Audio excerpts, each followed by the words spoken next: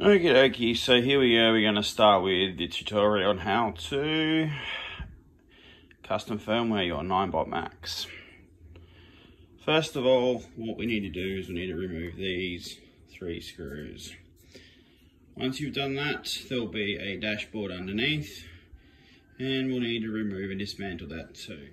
Okay, so we have here the Max G30 dashboard extracted out of the handlebars. Excuse my clean washing in the background. Okie dokie, so what we need to do is, like I said, we need to remove this silicone compound that they've put on here. Basically it's for water protection, moisture protection. We need to only remove this top section here.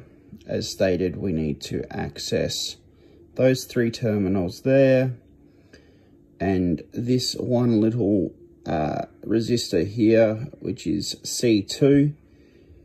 I'll try and zoom into that for you guys. C2, it's the little yellow one right there in the middle there. To the left. Okay, it is notable that you need to remove the headlight out of the handlebars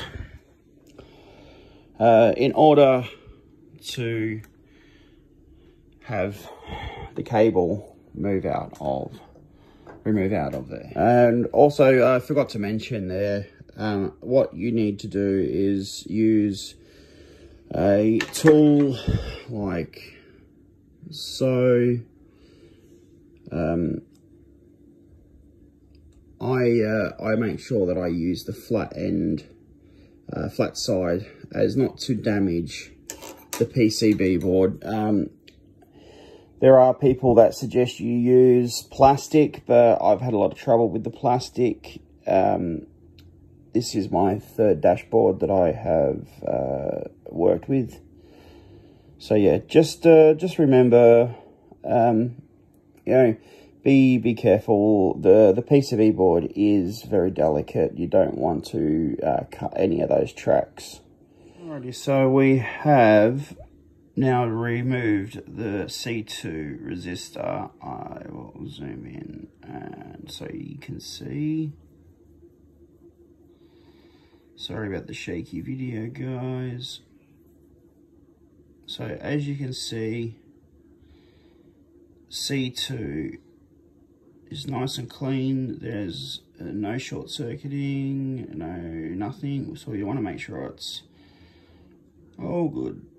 Once we've done that, we step through to the next process. We need to reconnect all of the terminals back up.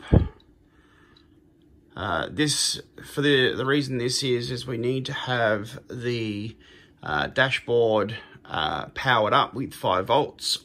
You can do this by simply reconnecting everything, but you must have all of the accelerator, brake, and the light connected back up. Once we've done that, then we're going to go on to flashing this with Bluetooth or BLE 555, which the reason we're flashing this over is because currently Segway have these dashboards set to, well, they have them, not set to, but they have them as encrypted Bluetooth. So communicating between the flashing software and the Bluetooth is virtually, well, no, it is impossible without obviously the correct software. But anyways, I digress. So what we need to do for flashing this is a ST-Link. Now, in a lot of the tutorials or a lot of the other things, people are saying solder onto those 3 ports. Now, what I do is I have purchased just some little jumper cables. This is, you know, basically what they are. I then bound 3 of them together, and we have our ground on the right. Then we have our where is it? Our SWCK, and then we have our SWDIO on the far right. So in the middle is the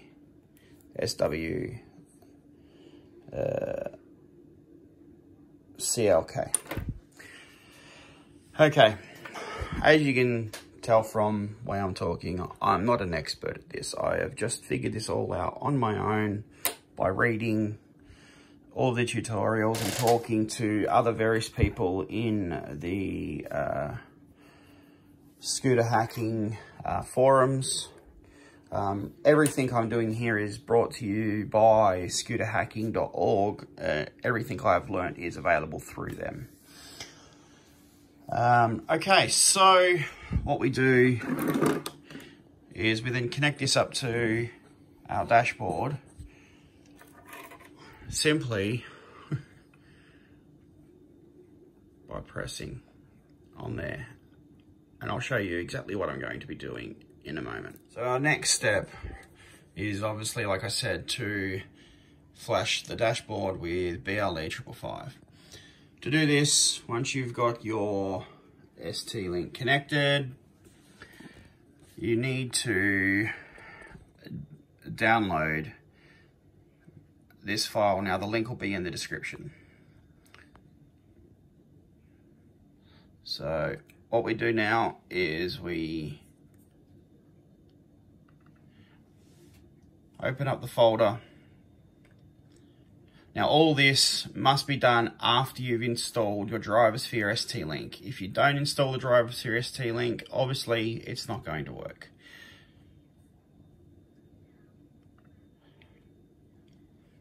Now, with my trusty assistant, we're going to get this done. Okay, so what we do is we rest the 3 pins on those pads. We press enter.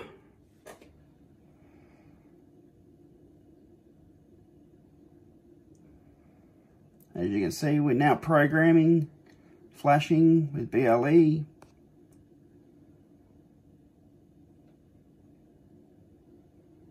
Once you receive programming finished, then you know that everything has completed. So after you've successfully flashed with BLE 555, what's required is you'll notice that you can't turn the dashboard on or off anymore, but that is quite easily fixable by removing the plug, disconnecting, and then reconnecting. One thing I've noticed that once you've done BLE 555 is the Bluetooth starts flashing, and then after a few seconds you'll actually notice that the Bluetooth light stops flashing. I think this may be just a small bug. You are still able to connect via Bluetooth while it's flashing, but I've noticed I've been unable to connect to Bluetooth after it's finished flashing. Simple fix, you know, or simple way around that is just to turn her off, turn it back on, and she starts again, and then you're able to reconnect to your Segway Ninebot app or any of the apps that you want to use that work with it. So yeah, this concludes the first part, and we'll now move on to flashing with custom firmware.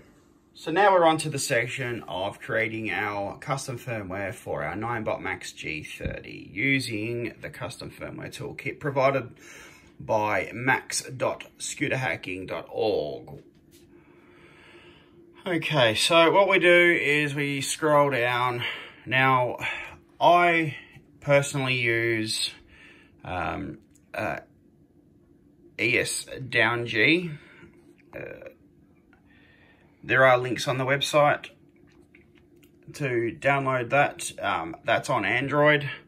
I have used Ninebot-Flasher in Windows before, but for some reason, since I reinstalled Windows, it's not letting me use it anymore. But I've had perfect success with ES down G. Okay, so in here you'll see lots of different settings we can play with. Now, I recommend not going above 40. Now, this needs to be mentioned. You're not going to see any speed increase unless you change the serial of your scooter. Now, there is a link here on how to change your serial number. I'm not going to go through that, but if you click that link, it will describe a tutorial step by step on how to do it. Now, I don't play with any of the other settings in here except for motor start speed. I set that to 2 because I like to take off with 1 kick instead of 2. Down here for motor constant power, I recommend not going below 45,000. I have noticed a massive increase in torque and constant speed by adjusting this down. Like I said, I recommend not going below 45,000, but I personally go down to 40,000 on my own scooter, but I don't recommend it. It can damage your motor, it can damage your scooter, it can damage your battery. So it's a little bit of, user beware. In the section over here with version spoofing, that's automatically set. I use that so that way it stops Ninebot from updating your scooter with new firmware, removing the possibility of using custom firmware. A little note also down here, you see it has current based throttle algorithm. If you choose that, whatever you put up here in the max top speed will be ignored, and it will only go as fast as it possibly can, which is not 40. Also to mention, even though I've put 40 kilometers in there, the most I have been able to get my scooter to is 33, and that's at 100%. It has stayed there at 30, it goes down to 30 and has stayed there all the way down to 65%. But it's still early days and I'm still testing. I have noticed though that there is more constant power for longer as the battery drains. So yeah, go and through the website and choose your own settings. This is all at your own risk. I don't want to be held responsible for anything you do. You do it at your own risk. Once you've done that, you click the submit form down here. It will ask you, do you really want to do that and generate your custom firmware? Of course you do. So then you'll notice that custom firmware downloaded. All right, now that we're going to flash the firmware, custom firmware we just made onto our Ninebot. So once you've opened ES down G, select the scooter. Once you've done that, you need to click on check ver. Once you've done that, click on open bin. Now we're going to go through and we're going to find the one that I just created. You'll see that it's loaded it down the bottom. Once you've done that, simple, just press flash.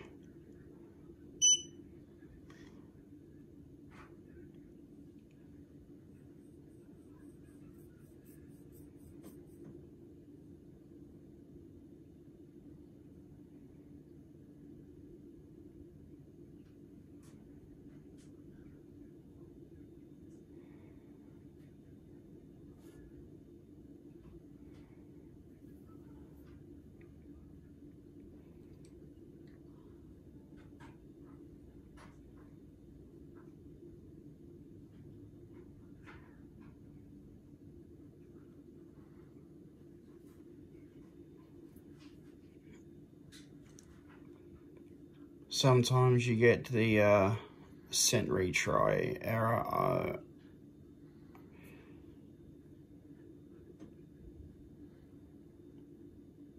Generally, it's okay.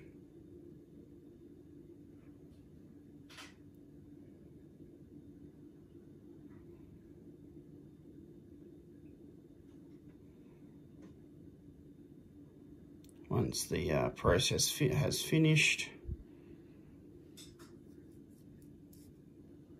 you'll get a message at the bottom.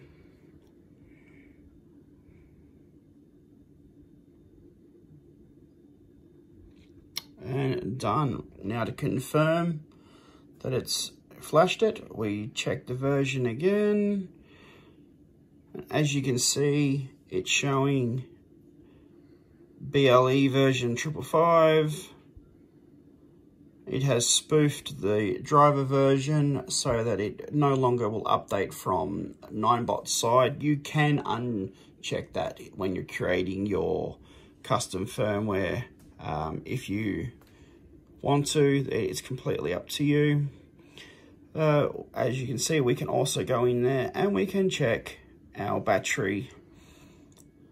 And that's it, guys. Once you've flashed that, it's time to take it for a ride and see how you go. Thanks for watching. If you like this video, give us a thumbs up, like, subscribe, and all that other stuff. And just a note that none of this would be possible without all the hard work from the guys over at ScooterHacking.org.